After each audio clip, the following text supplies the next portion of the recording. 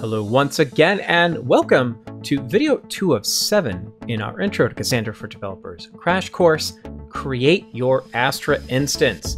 So what we're going to do in this particular case is, matter of fact, there is a link in the video description that will bring you here to github.com/datastax-academy/intro to Cassandra for Developers. And if you follow it down, we're going to do section number 1 here, Create Your Astra Instance. Now on the right-hand side, I've already brought up the Astra UI for signing up. Now I already have an account, right? This should only take just a moment to do, where you fill in your email, your password, you create an account, or you could use GitHub or your Google credentials, whatever. The instructions are in the README itself. Now since I've already got an account, I'm just going to go ahead and sign in. Don't copy my stuff. Now hopefully you can't tell what password I'm putting in. All right, so I'm going to go ahead and log in. And that's what this is talking about. Now I should be clear that Astra is in fact free. You do not have to, you don't have to put in a credit card or anything like that.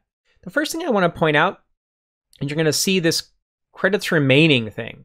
When you create your first database and everything, it's going to ask you, pick the pay-as-you-go plan. That's what you want, pay-as-you-go. Now I just said it's free. You will get a $25 credit every month. That automatically rolls over. That is enough to actually run small production workloads on it. You could have millions of operations there. You're not going to go past that when you're just experimenting and such like we're doing now. And matter of fact, you can see I have a ton of databases that I've created. I've been doing things in them. And matter of fact, the month just flipped, but I used maybe $3 or something of it in the total thing. So again, point being, you will not be charged anything. You do not need to put a credit card in. The sign up and everything is free. Okay, so with that, what I'm going to do is you go to step 1B. It says create a pay-as-you-go plan. Now there is a guide here. If you open that up, that'll actually give you all of the instructions if you need them. But what I'm going to do is say create database. And notice we stated here the database name. So what we're asking you to do is you could really pick whatever names you want, but for the purposes of this workshop, we are asking you to use the values that we have. Reason being is later on, when you go through the exercises, it's going to use these values and it'll be that much easier to follow along. Okay, so I put in my database name and my key space name. Now I want to pick a provider. You can choose either Google Cloud or Amazon Web Services.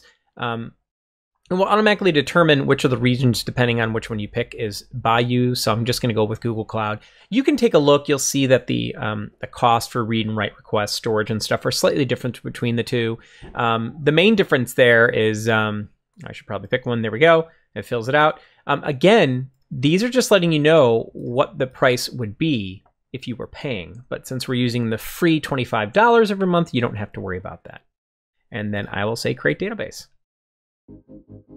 Now from there, you'll see your new database start up here, and you'll see it go into a pending state. Eventually, it'll say things like initializing, and it will go to a green active like you see with the other ones.